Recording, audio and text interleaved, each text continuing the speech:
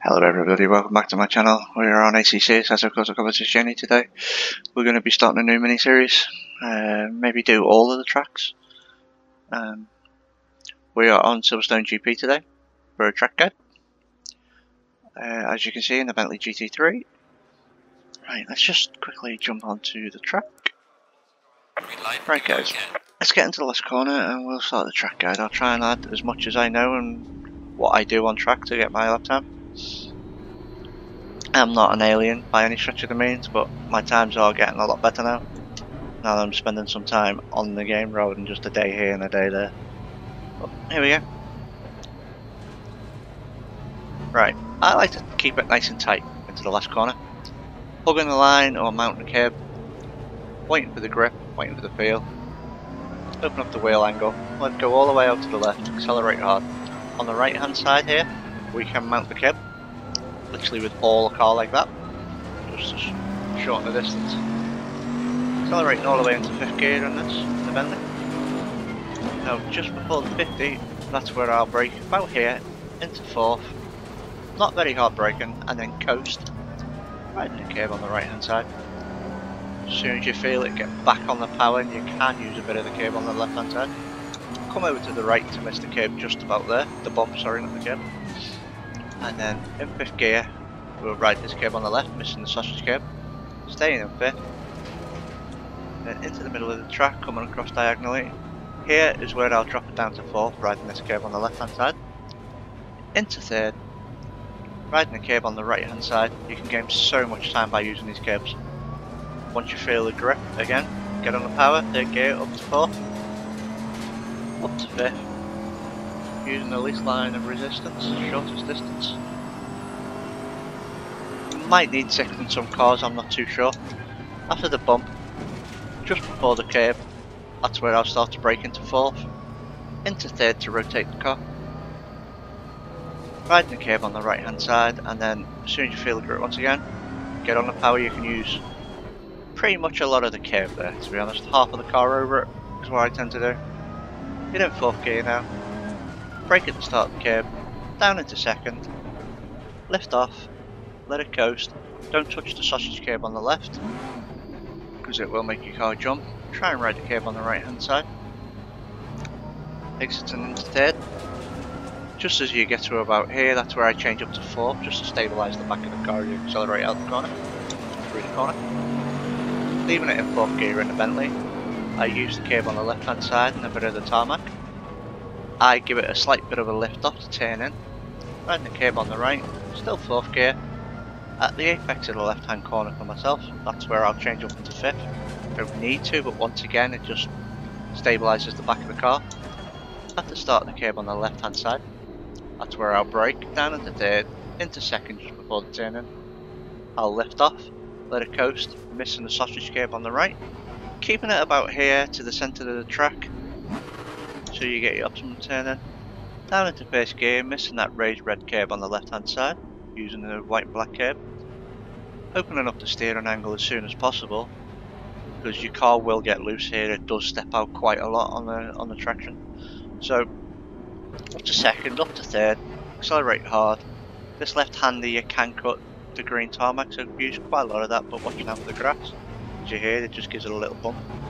Accelerating very hard.